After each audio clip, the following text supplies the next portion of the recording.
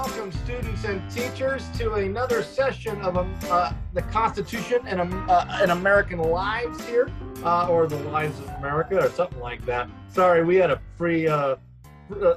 pre-program meeting, and it discombobulated my mind. Anyway, welcome to all of you who are following the 4 Bs and the American Constitution.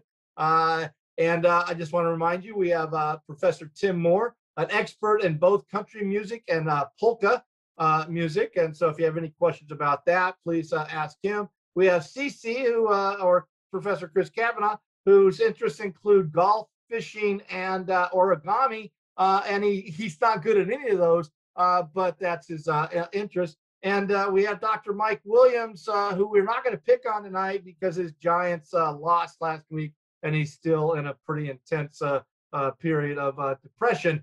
But tonight we are honored to have Professor Hank Chambers, a friend of the program, a friend of the Constitution, a law professor at the University of Richmond, and a passionate opponent of Duke University.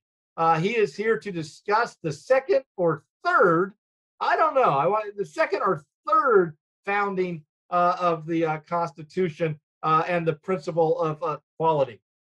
It is the contention of this commentator, I'm not going to include the rest, that the most challenging principle and value found in the American Constitution after 1868 is the concept or principle of equality.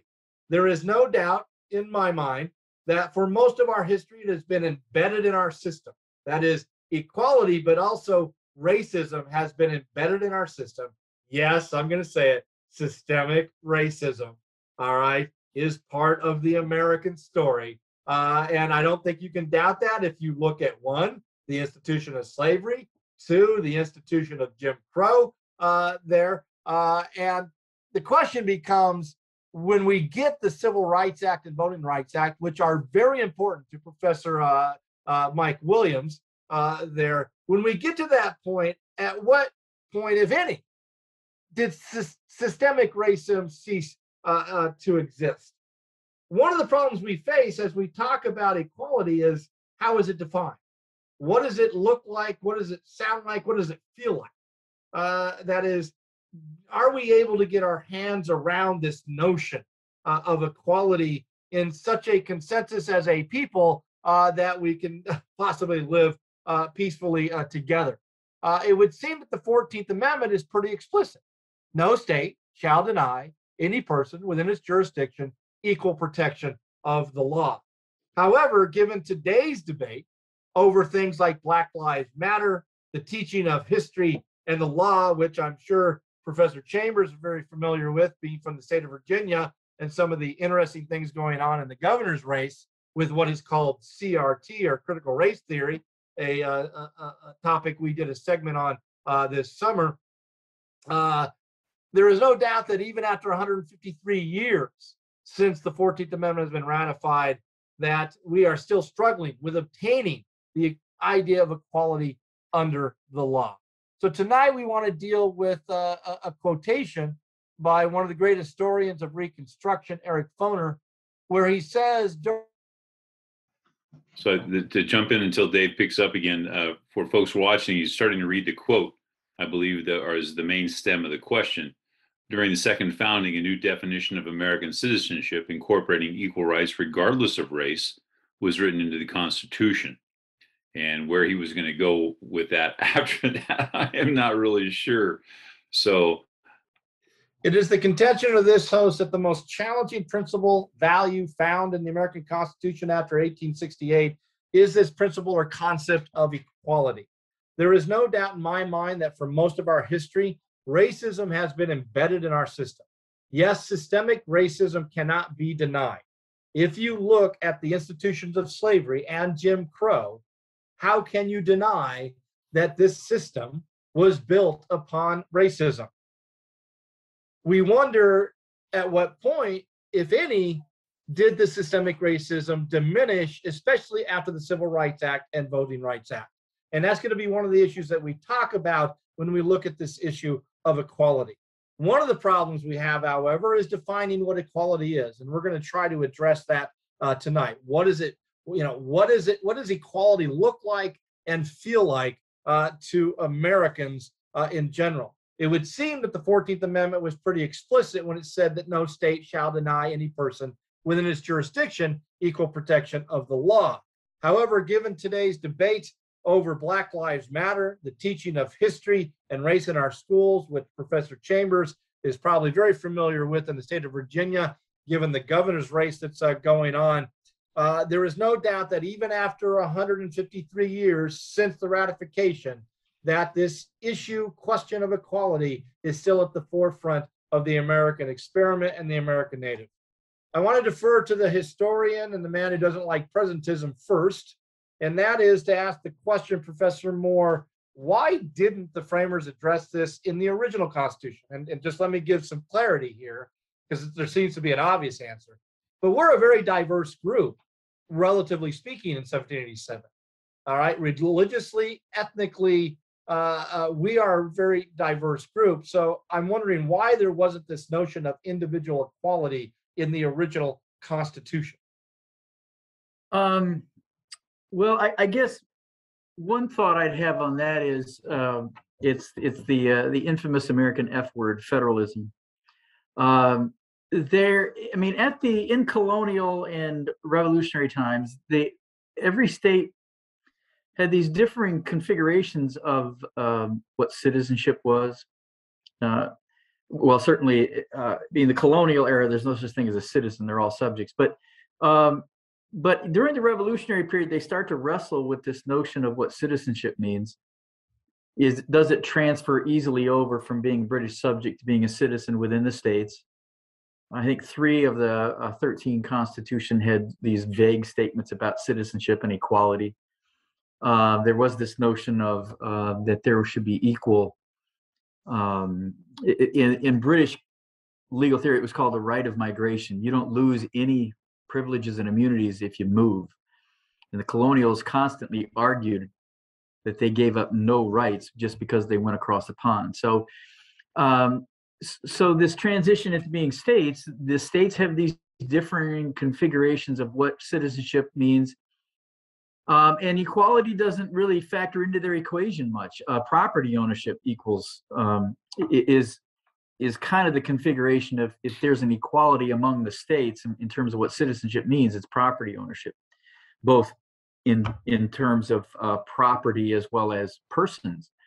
And also, I think there's this tacit understanding that early Americans, as well as revolutionary Americans, are very sensitive about being defined as inferior by the designation of being dominion, which in their mind is second-class subjects.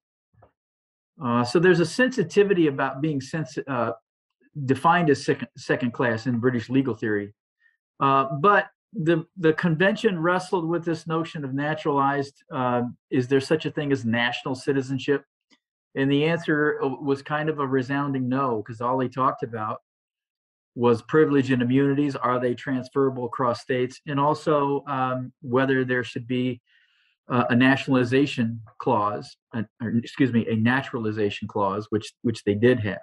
But there again, in the anti-federalist debates, there's this discussion about, can the national government, think about the irony of this. There's actually a clause that says Congress is in charge of this. And yet during the ratification debates, I think it's Agrippa, Federal Farmer, they make the argument that we have to be very sensitive to how the states define naturalization and citizenship. So even after we have a clause, it seems to be quite clear who's in charge of naturalization. There's still some discussion about it. Now, I know I've kind of veered from the issue straight up to equality, but all I'm suggesting is if there's any notion of it, and I think there's minimal, it's tethered to this idea of who's a citizen. So, Professor Chambers, how do you square that circle? Is in the Declaration of Independence, we seem to put an emphasis on, we hold these truths to be self-evident, that all men are created equal. Yet by the time we get to the Constitution, as Professor Morris said, we're somewhat silent. How do you square that circle, and what's your explanation on top of Mr. Moore's of why we don't see it in the original Constitution? Well, couple things. One, I just want to make sure that everybody understands I do not hate Duke University. It's a wonderful university. The Duke men's basketball program is a different story. I didn't say hate. Although I do not hate. I simply view them in an unequal fashion, 14th Amendment v. Garland. So when we think about how we get to the Constitution and equality, we have to think about why government exists and why some people are outside of the circle and some people are inside of the circle, and how they're outside of the circle and how they're inside of the circle. When we think about what a citizen is, essentially a citizen is one of those people who is inside of the circle. But again, the definition, and this I think is what Tim was getting at, is the definition of who's in the circle depends on who's defining what the circle is. And if the state gets to define what the circle is, then different states will define it in different ways. So when state citizenship was the key, you're going to have a whole bunch of different visions of what citizenship looks like. When national citizenship starts to become the key, then the notion is, okay, the federal government defines it. So I would view naturalization as arguably being a little bit different, in part because there are a couple weird things going on. One weird thing is we know we're going to have new states made out of areas that are not currently within the United States. So it does raise the question of, well, how do we think about the issue of citizenship when we're likely going to append areas, call them states, and welcome them into the Union? Texas is a good example, right? California is a good example. Places that were places before they became a part of the United States. Hawaii, right? All of those are places that had a political culture. So it's a little odd to say single definition of citizenship when you've got very different ideas of political culture. I agree completely that the idea of equality didn't really fit in. And I'll just give you an example. That is, women were citizens, but they clearly were not given the what we would consider to be the rights of citizenship in many jurisdictions. In some jurisdictions they were, depending on their circumstances, but they weren't generally treated as being citizens who had the same rights as others. Now, we can either say that they were treated as second-class citizens, or we can go in the opposite direction and say the rights that we say are rights of citizenship could not have been the rights of citizenship because not all citizens were able to exercise them. I don't really care how you do it, but the notion of equality is really not one that was embedded in citizenship really until well after even, I'd say, the 14th Amendment and 15th Amendment. In that vein, I want to add a couple of pieces of the puzzle, which I think students want to be careful about. And I know you know this, but you were going quickly, so you didn't make the distinction. We're talking about the 14th Amendment. You mentioned the Civil Rights Act of 1964, which of course was passed under the Commerce Clause piece, not on the 14th Amendment because of state action issues. And then you mentioned the Voting Rights Act, which of course was passed really pursuant to the 15th Amendment as opposed to the 14th Amendment. So looking at what the pedigree is for where we even get fairness is a really interesting question, sort of moving forward. And I realize I jumped off of the question, but I just wanted to make those points. But really good stuff. That just makes you a full member of the 4Bs by doing that. Professor Kavanaugh, I wanted to ask, first off, are you with Eric Foner? Do you agree with his? He's not here right now. No, he's not. He was here earlier, but do you agree with his contention, i.e. the quote, Mr. Cubs fan? Do you agree with his contention that this is a second founding? And then the second part, I'm curious. Go ahead. No, go ahead. That's a big one. Let me a couple of things here. One is, I think when you allude to the Declaration, and students probably know this and their teachers know this, to look at the Virginia Declaration of Rights, because Mason puts in the weasel words, when you enter into a state of society, knowing full well that free blacks and women will never enter into a state of society, so they will never be considered equal in the state of Virginia. So I think that's important because the Virginia Declaration of Rights is published before the Declaration of Independence. And actually, what Professor Chambers just alluded to, there's a case that involves women trying to vote in the 1870s, and the Supreme Court actually says women, like children, are citizens. However, they're not given the full right. They don't get the right to vote. I'm paraphrasing there. So that's actually a quote from the Supreme Court. And do I agree with Professor Foner? I think I would qualify his quote and say this, David, that there was a chance for a second founding. We had a window, right?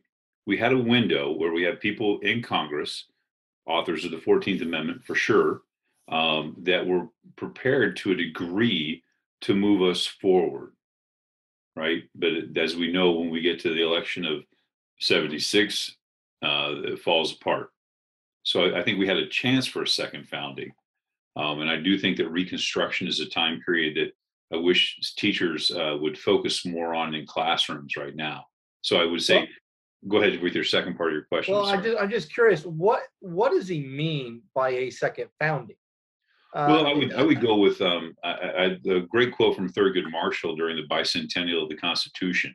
You know, people are like, "Oh, the Constitution, you know, is a wonderful thing," and Thurgood Marshall, clearly his perspective was way different than a lot of Americans, given his life story.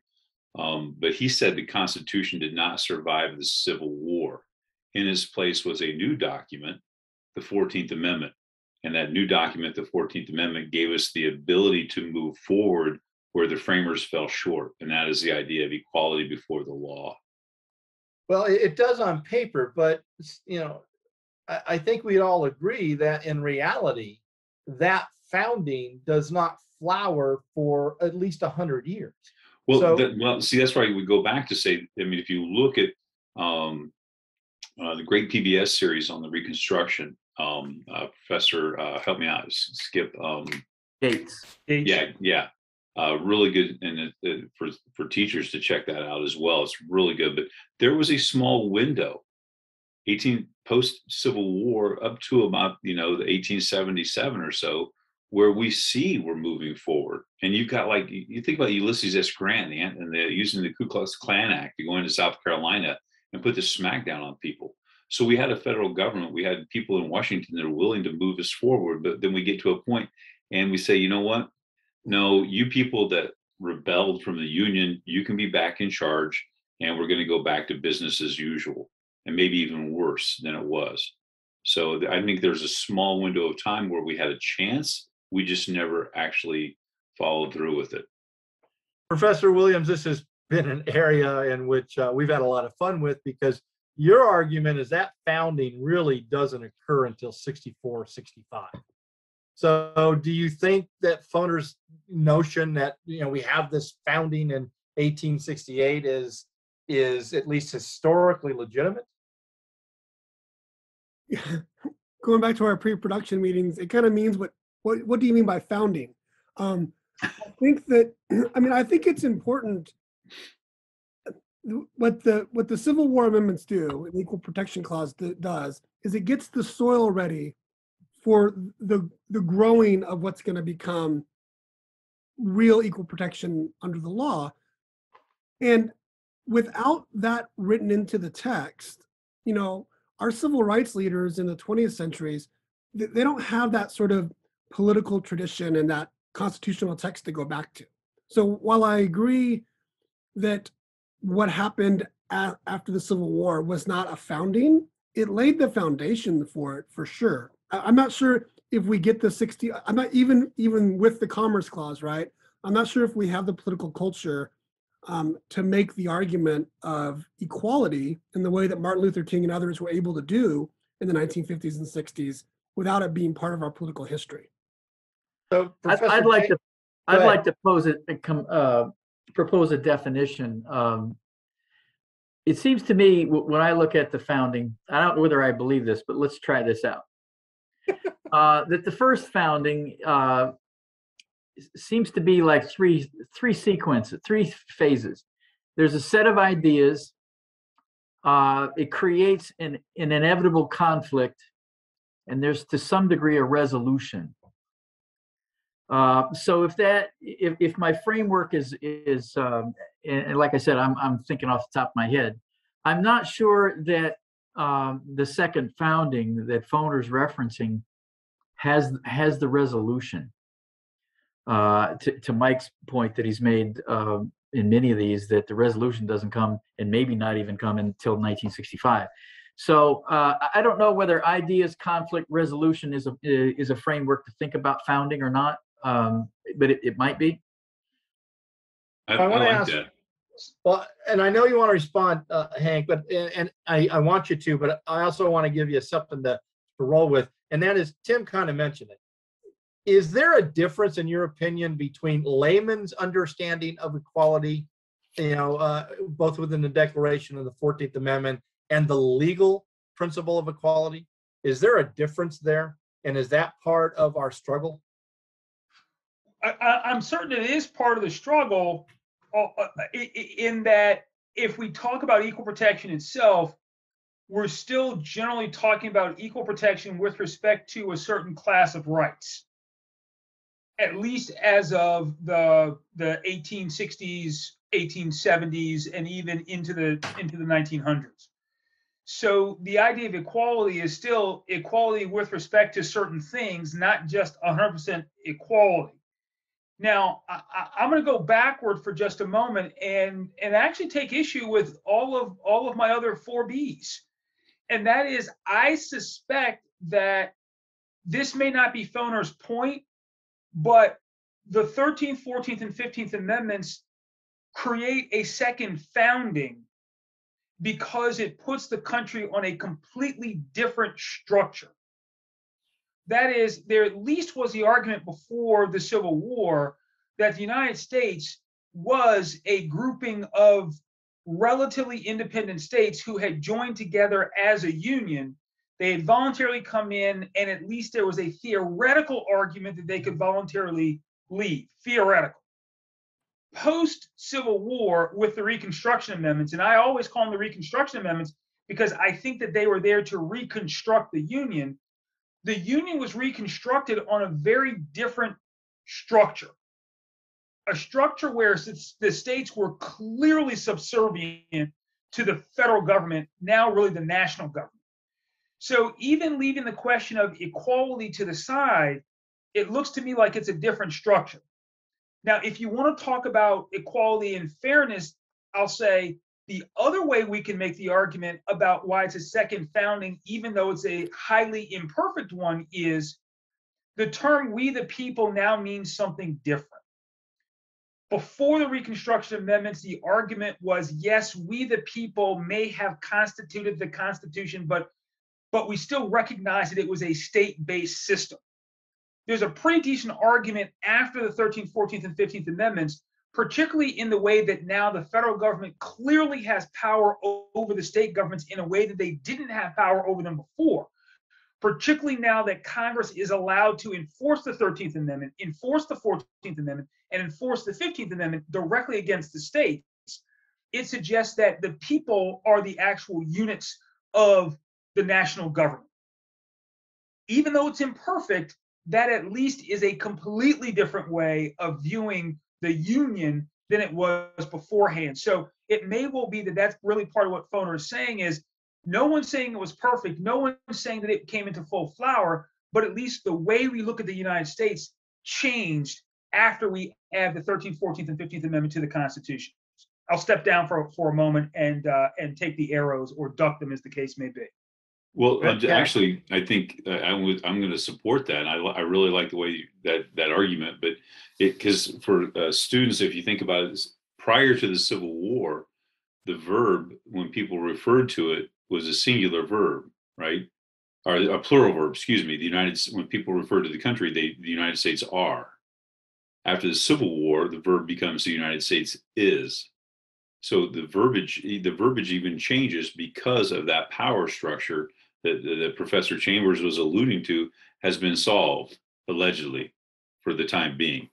So I'm just in support of what your premise is. Dr. Williams. I don't think I should be doing this. I want to push back a little bit, just in terms of, I mean, it's the in theory part of this. Yeah, in theory, the Reconstruction Amendments set up a whole different structure, but for Black citizens in 1895, with those Reconstruction Amendments sitting there, while they're not suffering under slavery, they're still suffering under gross repression and inequalities. And it took a matter of sort of political and civic force to bring life to that. So we lasted about 100 years with those Reconstruction Amendments, where we can argue they didn't live up to what they were supposed to do in theory, which makes me just wonder about whether it's fair to call what happened at that moment the second founding, or whether we should really have that privilege go to the 1960s. I don't know. Which is fair, but if we're going to do that, then we as guys really need to shut up about any foundings at all with respect to women, right? I mean, so it's kind of hard to I mean, that's why I go with the imperfect, because of course many people now would say the 14th Amendment still doesn't protect us in a sufficient fashion. There's And person. goodness knows the 15th Amendment doesn't seem to protect us in sufficient fashion either, given what the court's doing with voting rights. So I hear you, but that's why I go with the imperfect, because heck, I'm not even sure what the original founding gets us if we really want to talk about equality. Professor Moore. Well, I'm intrigued, Hank, at your, I mean, you did use the word, there's this structural change. And I understand what that means, but I often wrestle with the idea of structure versus daily living. And I think this may be to Mike's point as well, that you mean, okay, you get this structural change, and we can call that a new constitution or a new founding, but Jim Crow, I mean, the Plessy decisions have been referenced. I don't know that anybody's living like there's a new founding. So I guess as a historian, I'm a little leery of the legal structural argument, as opposed to how people are actually living with the principles in the founding. And arguably, our first founding wasn't a founding then either, if we are committed to the Declaration having this foundational principle of equality. So I'm often struck by at least for me, there's a disconnect between these structural arguments, these legal arguments, and how people live. It doesn't seem to be much of an influential founding then. So I can see Kavanaugh's about to go nuts, and it's funny because I keep looking at your shirt and realizing that Avid backward is diva, but Chris is no diva. Nonetheless, I am sure that Chris is going to say, Tim, what in God's name are you talking about? The 13th Amendment ended slavery. Have you lost your mind when you talk about no difference between pre-Reconstruction Amendments and post? Don't tell me that day-to-day existence did not change in the wake of the 13th Amendment. You just can't have that one. So putting aside, and here's the thing, putting aside slavery. Right, putting aside slavery, what do I do? You can't put it aside. You won't give me Jim Crow or black codes or lynching. I will give you Jim Crow, but you could not walk up to a former slave in 1870 and say, your life hasn't really changed much, has it? Because their response would be, yeah, it really kind of has. It's not perfect. It's not even close. In fact, it's not equality in any real fashion, but I'll still take post-slavery over pre-slavery. So at least in that respect, that is a sea change. There's a reason why we celebrate Juneteenth, even though I think we probably shouldn't celebrate Juneteenth the way we really do, because the Emancipation Proclamation was not the 13th Amendment. Nonetheless, there's a reason why we celebrate Juneteenth how we do. It's because at least for a significant group of folks, the end of slavery in and of itself meant something. There is something fundamentally different about a society that doesn't have slavery, something fundamentally different about that society than a society that does have slavery. That is a society that even talks a cruddy game about equality is still fundamentally different when it doesn't have slavery, even if you're trying to, even if you have things like slave codes, right? So no one's saying that it's all sunshine and light and that unicorns are pooping rainbows. No one's saying that. But what we are saying is that it is fundamentally different structurally after the 13th, 14th Amendment than before. I mean, just go back and read the Constitution before the 13th Amendment and let me be clear, I'm not saying you haven't. So let me just, but think about the Constitution before the 13th Amendment and how that United States was set up versus what the 13th, 14th, and 15th Amendments do in terms of how it sets up that particular government. It just seems as though it's night and day, even if we don't actually follow through with what we're supposed to do. So I hear what y'all are saying. It was not great, but frankly, there's some folks out there, particularly some CRT folks, who would say the 14th and 15th Amendments, the Civil Rights Act of 64 and the Voting Rights Act of 65, that wasn't rainbow and sunshine either. It's not like the early 70s were the halcyon days of yore. Those weren't great either. So it's heck, there's some people who say right now is not great for some folks who are here, some of whom are citizens, some of whom may not be documented. So it's not clear that the 14th Amendment has done all of its work yet, but I think we'd still say clearly it is structurally different now, and both structurally and substantively different now. Well, I'm not arguing the structural, because I mean that's an easy one. I think I agree with you that there is a structural change, a massive structural change. I guess I'm just wondering if the exodusters would answer your question that their life is different, or anybody who gets lynched in the late 1800s or early 1900s. All right, we've got to go to Kavanaugh because I'm afraid he's going to go. No, well, I mean, I did not realize that this was diva backward. That's nice. I didn't even realize that. So that's anyway. So for all the teachers that may be watching this to teach avid programs, take that with a grain of salt, I suppose. But thank you, Hank, for the 13th Amendment, because I was about to lose my mind on that one, because there's slavery and there's not slavery. I mean, period. Right? It's kind of like our pre-production discussion about something else. You either are or you aren't. But the other aspect, and I said this before, it did change for people for a brief window of time. For a Black community in the South, it did change, because if you look at the Black middle class that's going to be created for a small window of time. You look at Webb Du Bois and look at the work that he did in the South prior to Jim Crow taking hold. There was a small window of time where it did change for people. But the thing is, we did not have the fortitude to follow through with it. When I say we, I mean the federal government and the rest of the nation, right? We talked a good game for about 25 years or less than, and then we said, okay, now we're going to go back. So it did change for people on the ground, and certainly the abolishment of slavery, obviously with the institution of Jim Crow and sharecropping that takes hold within the South. You have some people that they're not too far removed from where they were, but there was a window. That's my point. There was a window for people, and we closed it. Right, and let me add one couple pieces of the puzzle, and this is one where you do have to go and think about what's happening on the ground.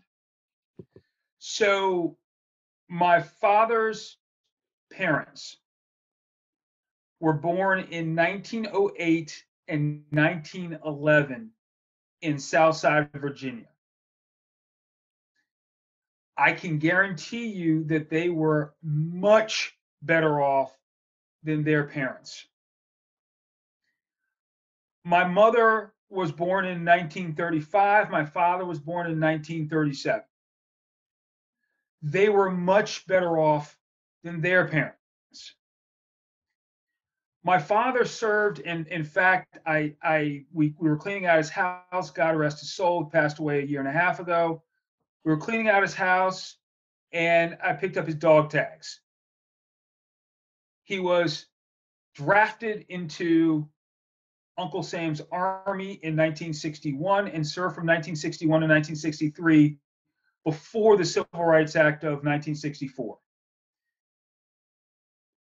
He would never have said that he was not clearly better off than his folks.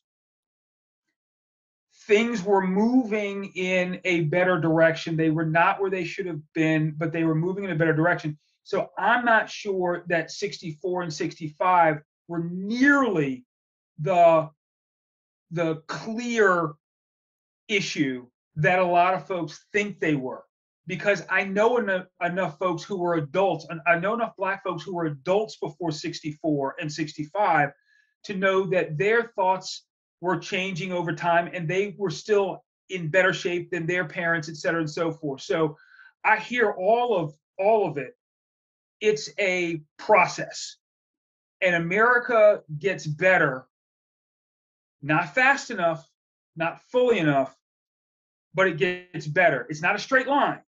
Right. And I'm not a big fan of the Martin Luther King Jr. line that the arc of the moral universe is long, but it bends towards justice, because it certainly doesn't bend there directly. And I think that's part of Chris's point, right? That there was a window where things really could have gotten much better. That window shut, took us backward. And then from that shut area, we slowly started coming forward. We didn't get to where we should have been, but we're moving in that direction. So that's kind of the way that I look at it. All that being said, that no, we don't have a good definition of equality. We didn't then. We frankly still don't now.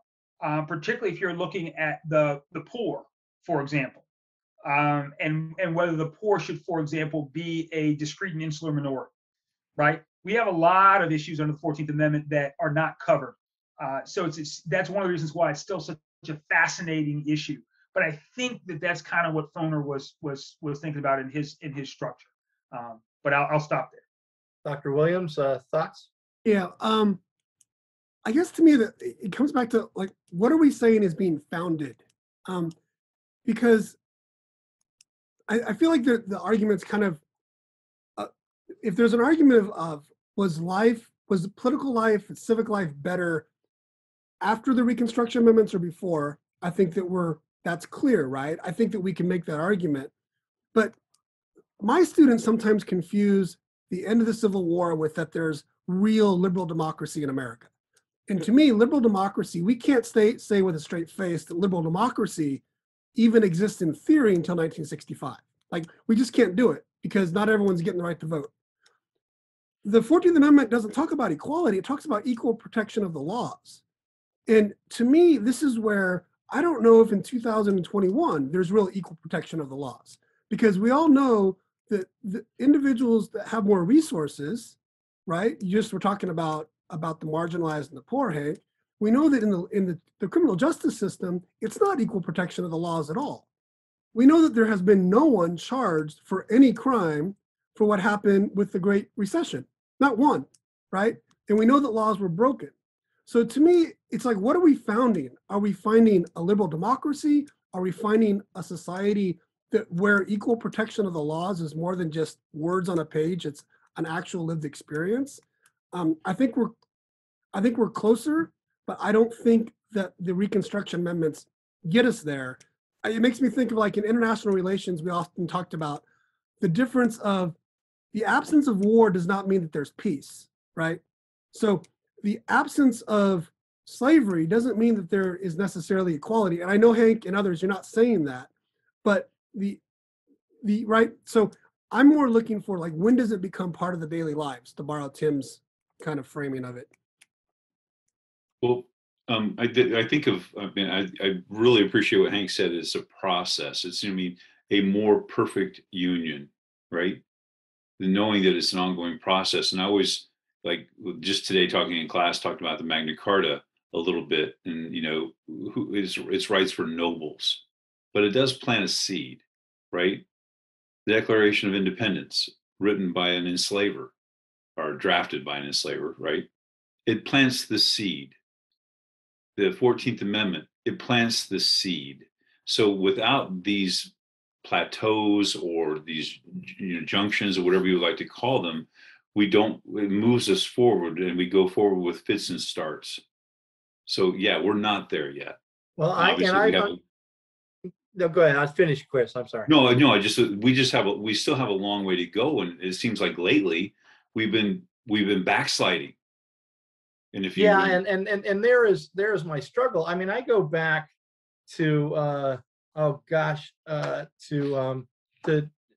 Thurgood Marshall, and help me out. I'm forgetting the female who they attempted to integrate in the University of Mississippi back in the 50s. And in a press conference, the reporter asked him, because moderates believed in gradualism.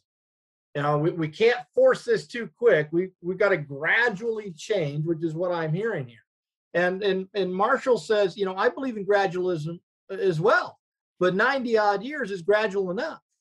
Now that was in the early 50s. It's now 2021, and you're still talking about a process here, and I guess that's where my frustration comes up. Is well, how long is the process? I'm talking about the law, and how the law should be applied. We're still seem to be having the same discussions that we were having 50 years ago. Well, I in my old civil rights unit, I used to teach an old black folk tale about the goose and the fox, and it's a primary source. I forget the source off the top of my head, but the fox comes upon the goose, and the goose flies up in the tree, and the fox says, "Hey, haven't you heard about the meeting of all the animals down at the hall the other night? They promised that no animal's supposed to hurt another animal." And the fox is trying to convince the goose to come down. In the background, the fox hears the dog barking, and it's getting closer and closer. And eventually the fox starts to slink off, and the goose says, "Wait a minute. All right, I thought there was a meeting up at the hall. Then why are you worried about the dog?" And the fox says, "Well, some animals around here don't have much respect for the law." Right? And so the idea is that, yes, and I do the same example with my students in class. If you have a driver's license, stand up. If you always drive the speed limit, remain standing. And of course, nobody remains standing, so they all sit down. So you're all lawbreakers. You have no respect for the law. And so we can write the words on the paper, but how do you change people's minds? We're dealing with 200 how many years of racism. David, you alluded to this, and I would agree with you that the history of our nation is a history of racism and sexism, or the history of overcoming racism and sexism. And that takes a long time. So we can write the beautiful 14th Amendment. We can write the Voting Rights Act. We can write the Civil Rights Act. But how do you change people's minds? How do you change what's in their hearts? And this is what I'm talking about. We're backsliding. And because we've allowed oxygen in the room for ideas that we thought we had gotten rid of. And I see that Tim and Mike both want to jump in, and I'm hoping along the way, is this still something, a quagmire of our understanding of equality of opportunity versus equality of condition? Are we still stuck in that debate? And that's just something to consider, because I think we're going to free flow here for a while. So Professor Moore. Okay, so we'll table that question, because I couldn't help but think in some of our discussion about the abolitionist movement. There were some who were some immediatists, and some were gradualists. I think, and I think the moral stiffness of the immediatists was the subject of a lot of derision amongst the gradualists, that they were idealistic, that they didn't understand the way institutions or human nature worked. So as we were talking there for that 15, 20 minutes, I kind of heard some of that some echoes of that division about whether things can occur immediately or quickly, or does it take time? And I think the moral perfectionism of some movements, and maybe even the civil rights movement, there are those that want to insist on more perfectionism now, versus some are willing to accept some faults in humans and institutions and hope for the best. So I guess I heard vestiges of that early 19th century debates amongst the abolitionists. Professor Williams?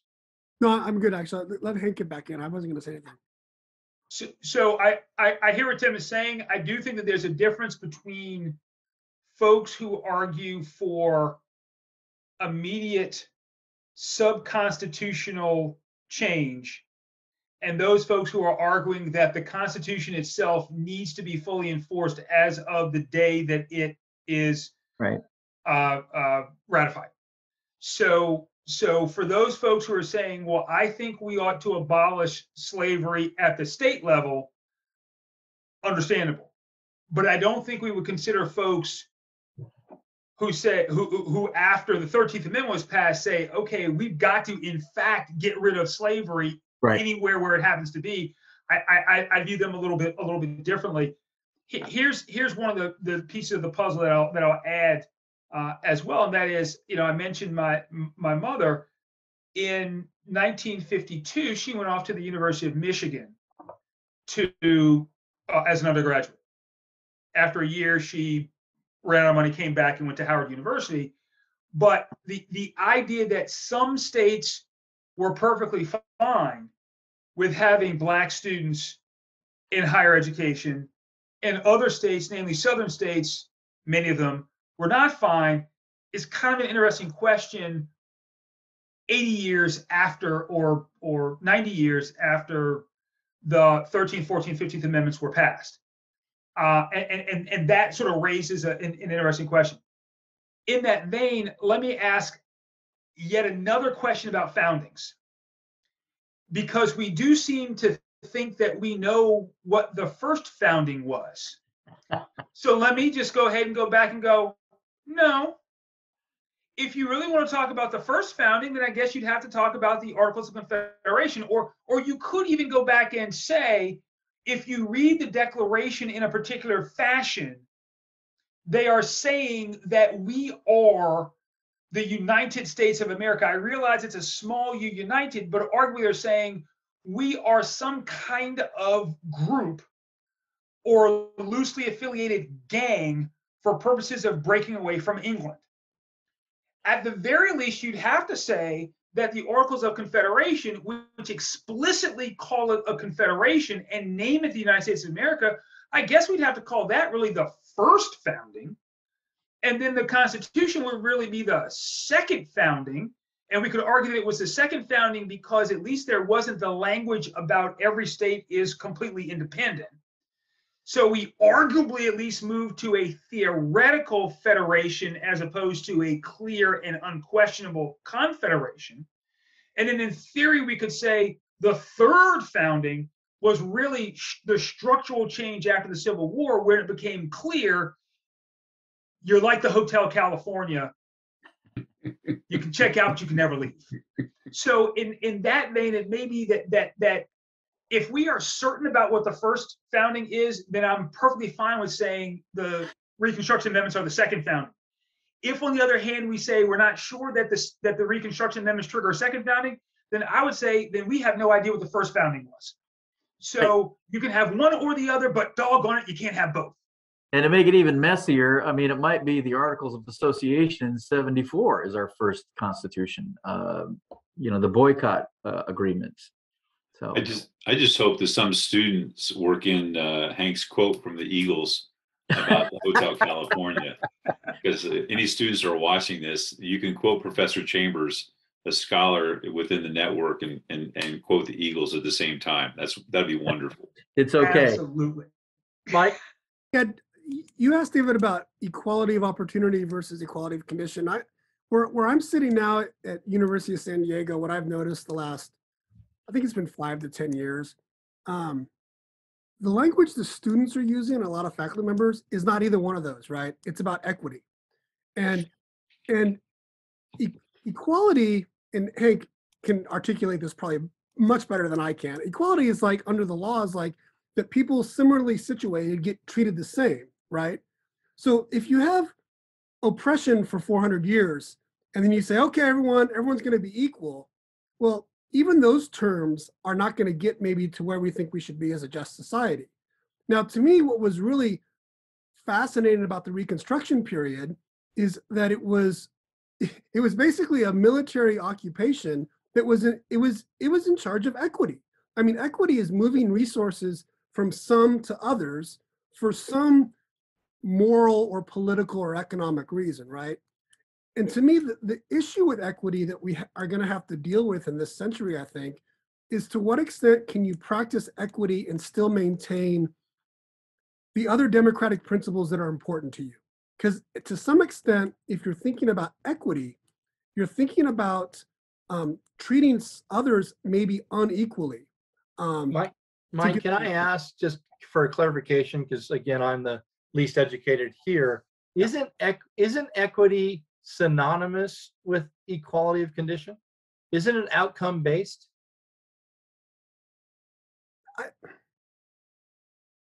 Equality That might depend on who you ask. I guess so. Well, yeah, that's why I asked. I got 4 smart people here. He says it's not about this, and I agree, that's probably simple terms, equality of opportunity, equality of condition. But my understanding of equality of condition was somewhat outcome based.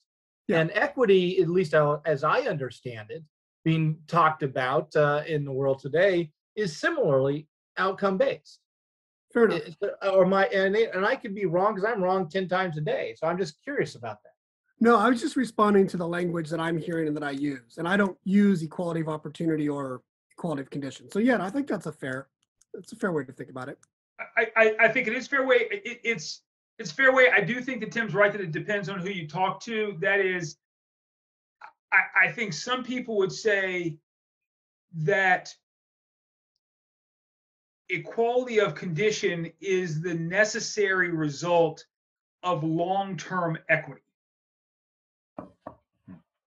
And so if you're not, so you can kind of be equitable and moving toward equality of condition, at least in terms of some things. But at the very least, we don't want to just talk about equality of opportunity, when equality of opportunity almost necessarily means that you're not really looking at equality of real opportunity. So talking about equality of opportunity when you have one family that has several $1 million and the other family has, sorry kids, doesn't have a pot to piss in or a window to throw it out of, seems a little odd. But that's really what arguably we're seeing with equality under the 14th Amendment.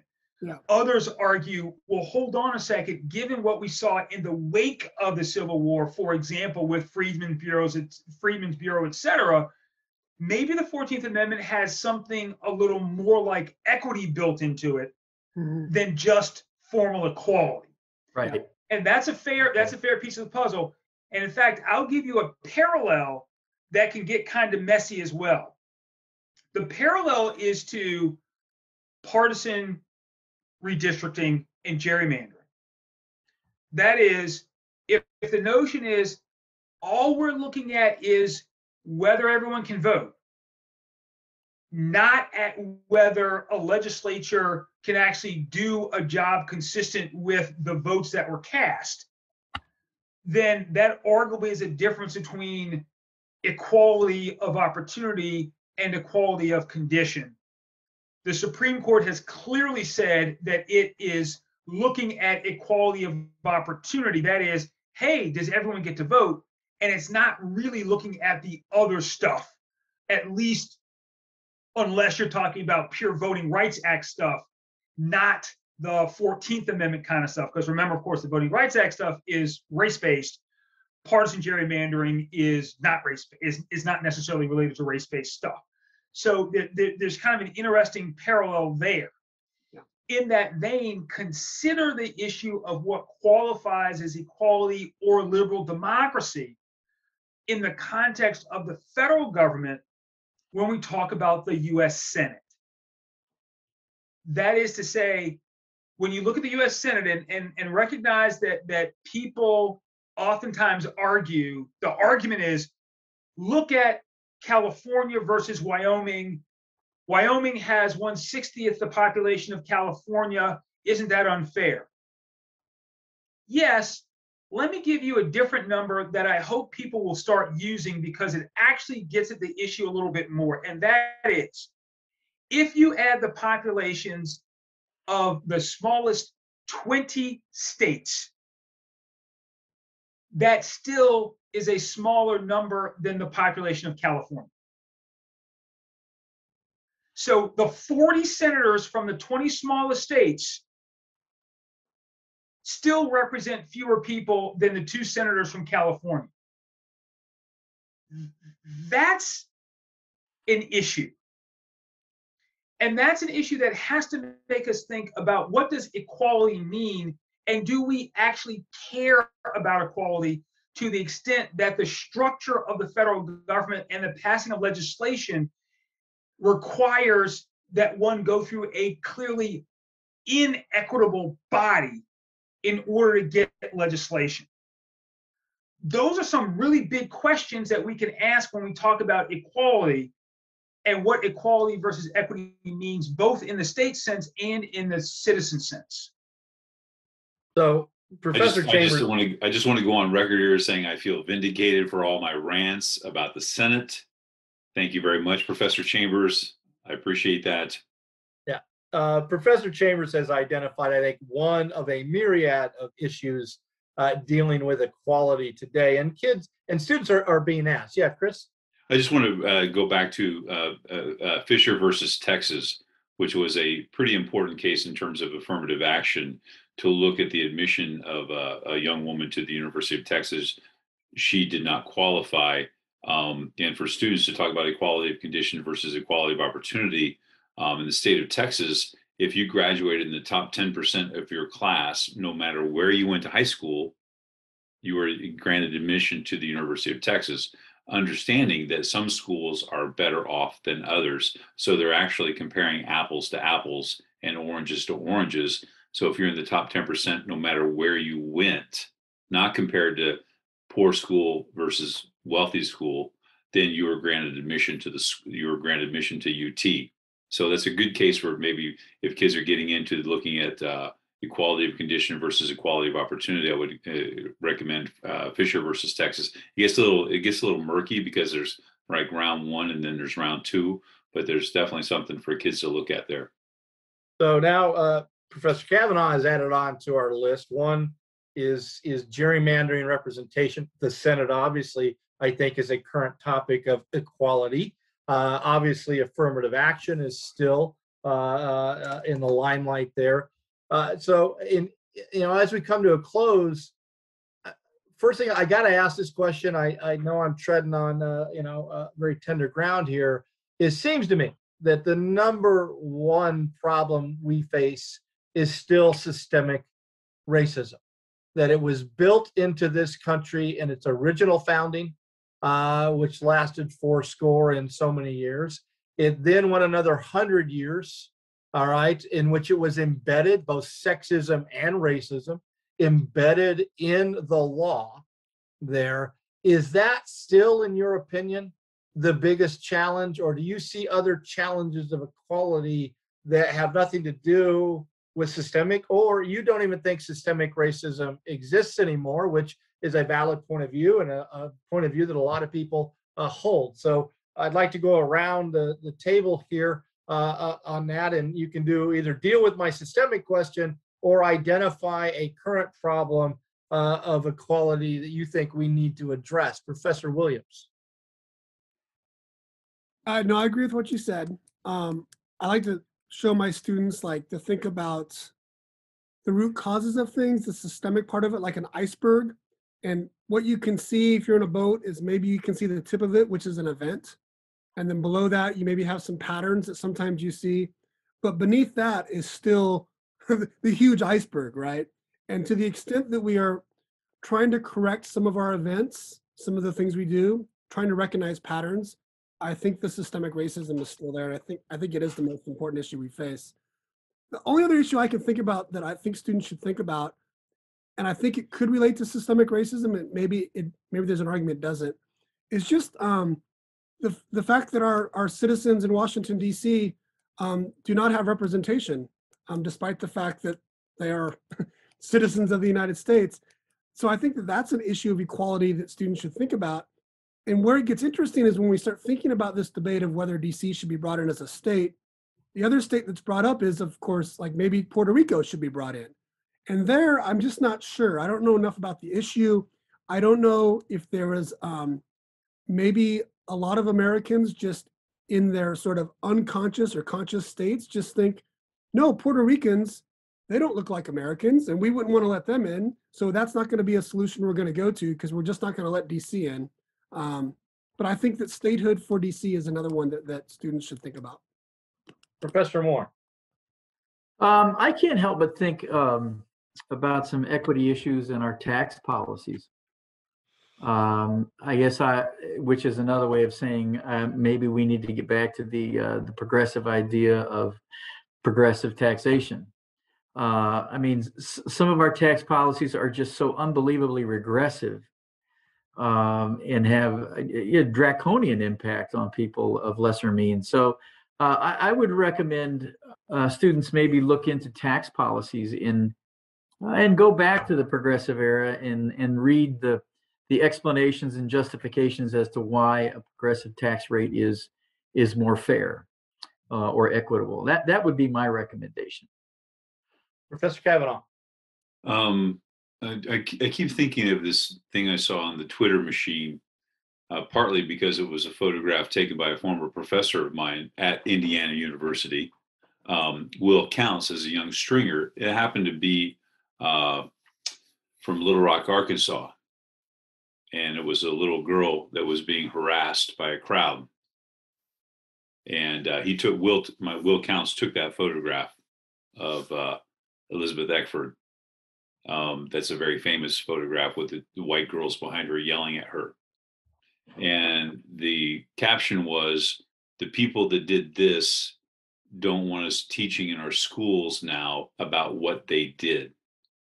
And I think until we come to grips with the reality of our history and being able to teach our history, warts and all, to all of our kids, not to make the white kids feel bad, right? Not to make them feel guilty, to give them a sense of where we've been as a nation. Because as Teddy Roosevelt said, if you don't know where you've been, how do you know where you're going?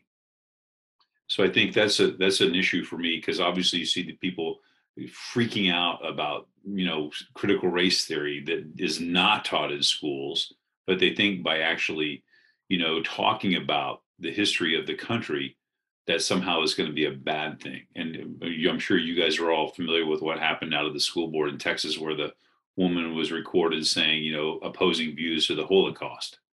And it's like, excuse me? Yeah, I was hoping you could send me some sources on that, Mr. Kavanaugh. What are the opposing views as to the Holocaust? Read Mein Kampf. That'll cover it. I'm sorry, I had to do that. It's just, yeah, you just have those moments there. I'm sorry, I didn't mean to cut you off there. No, I said me. So I think to move us forward, right? We talked about this. It's a process. As Hank said, it's a process. To move us forward, we have to talk about the real history of our nation from the jump, right? From the jump through all the ugliness and through all the positive, right? So that would be my 2 cents. Professor Chambers. I agree certainly with what everyone has said. I want to particularly second what Chris just said.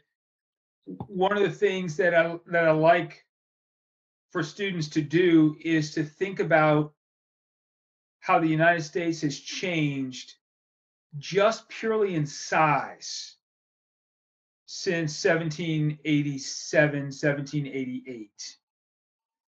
And think about who has come into the Union and what places have come into the Union. So one example that I give is this. We in Virginia, of course, view ourselves as being a cut above all of you people, because we were first. That's the story. And obviously, Jamestown was before the Pilgrims. So the idea is here, if you've lived in the same place for the last Did it succeed though? Did it succeed? Jamestown, yeah. Roanoke didn't. They were in North Carolina, but Jamestown, yeah, we did that. So the notion is, well, yes, if you've lived in your same place on your homestead for 400 years, then man, you're awesome. Well, if you've lived on the same homestead in Arizona for 400 years, sometimes you don't get treated as though you're awesome. You're treated as you're still an outsider. Parts of Texas, the same thing is true. As some folks have said, my family didn't move across the border moved across us. So when you think about the United States of America and who is where and who is a part of us, just from a historical perspective, the concept of structural racism becomes sort of more real. When you think about how our Asian brothers and sisters were treated in California and in other places, when you think about how our Puerto Rican brothers and sisters are being treated now, yes, part of the United States, get to vote for president, no. In a situation where they are still at the mercy of what the government in Washington does, but certainly has no kind of power regarding Washington, even though if Puerto Rico was a state, it would be the 31st largest state in the Union. So issues along those lines are pretty important. And thinking about our history and the fact that, yeah, we've done some pretty cruddy stuff. We haven't even gotten to the Trail of Tears. We haven't even gotten to moving Native Americans off of their lands. And yeah, I realize that the vision of the Native American vision of property is different. Yeah, I understand all that, but the notion was never, hey, you get to move into this area where we told you could move. All of those things have got to make us think about what we want to do moving forward. We accept what we've done. We apologize. We recognize some of the good things we did over that time period. And now what are we going to do moving forward? And what does our vision of equality and equity look like? In that vein, let me throw out one thing that I hope that students read. Go to Section 2 of the 14th Amendment. Read it and try to figure out what equality could possibly have meant in Section 1, given what Section 2 has to say. That's number one. And number two, read the 14th Amendment and ask if it says anything about women. That is, does the requirement of equality necessarily mean that we're talking about race, or should it mean that we're talking about everybody? And ask that question, and then go read Bradford versus Illinois and how they said, yeah, women can't be lawyers, or at least states can say that women can't be lawyers. And then pull out some of your hair and try to figure out whether or not the talk about structural racism and whether the U.S. was founded on a chassis of racism, et cetera. Is it serious to argue that we weren't? But all the while thinking about what can we do and what can we be in terms of creating a more perfect union. That's what it is we want students to do. That's what we want all of our citizens to do. And we wish we could have conversations 5 Bs at a time. And that might well be what the fun would occur, even as folks have one eye on the Braves probably beating up on the Dodgers. Quite possibly. And again, we've had a pretty eclectic range of equality issues here. I would have never thought of taxation. I appreciate that, Professor Moore. I want to throw one more in because I've been, thrown into this situation as a board member of a local company, and that is this idea of religious exemptions. to general laws and stuff. And the more I thought about it, and then I read a Georgetown Law Review article today about this, and it to me it's an equality issue. To what degree are religious groups or people of faith exempt from general laws? And we can look at Oregon versus Smith and how the court decided on that, and maybe common good issues like vaccinations there. But it seems to me that this court that currently sits is going to be very friendly to carving out more and more exemptions to people of faith, predominantly within the Christian faith there. And that begs the question of equality. Students, I am glad that you got to see a sign of Virginia exceptionalism there. Professor Chambers is right on a few accounts there, but generally, I still think California would kick its butt in most anything there, other than good monuments to Confederate heroes there. That's where Virginia takes California in that that conflict there. It's been a joy. Covering this topic in 1 hour is nearly impossible. We did our best, and I'm sure we will revisit again. We will see you in the future, and we will address other topics of the Constitution. Until then, thank you again, Professor Chambers. Peace, love, yogurt, tacos. Bye-bye. Bye-bye.